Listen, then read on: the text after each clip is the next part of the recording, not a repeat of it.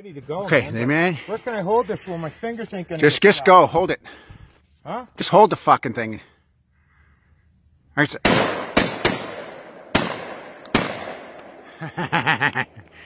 Clear. So, Drew, what do you think of the MKA 1919 match? Actually, you know what? When I was watching your other videos and stuff, yeah. It looked like it kicked pretty good, but it's actually, it's got a kick to it. I guess it's the rounds you got in it. Yeah.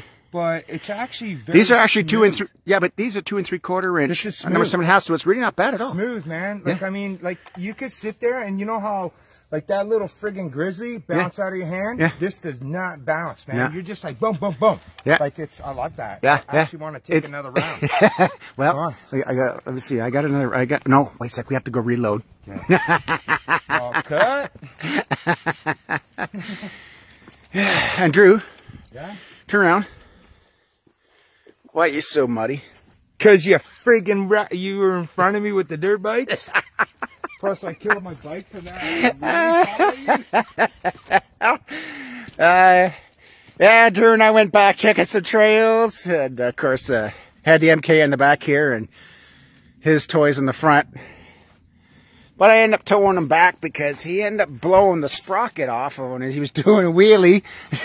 Beside me and blows the sprocket right off the thing, sheared the bolts off. So it must have come loose.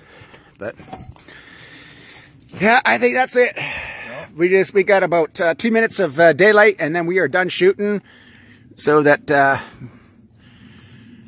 Brig Brother don't get upset. Oh, you got the grizzly out. Yep. Let's see what we got. Come on, let me see what this little barker does. Mind your ears. Yeah. Sorry. Oh.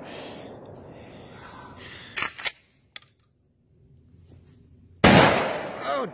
You just turned me into Helen Keller. I can't hear a damn thing.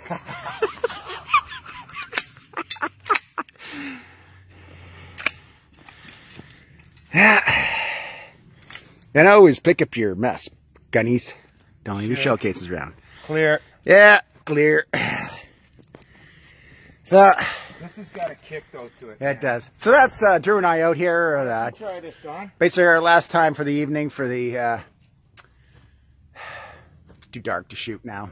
Is it? Anyway, Firearms Network.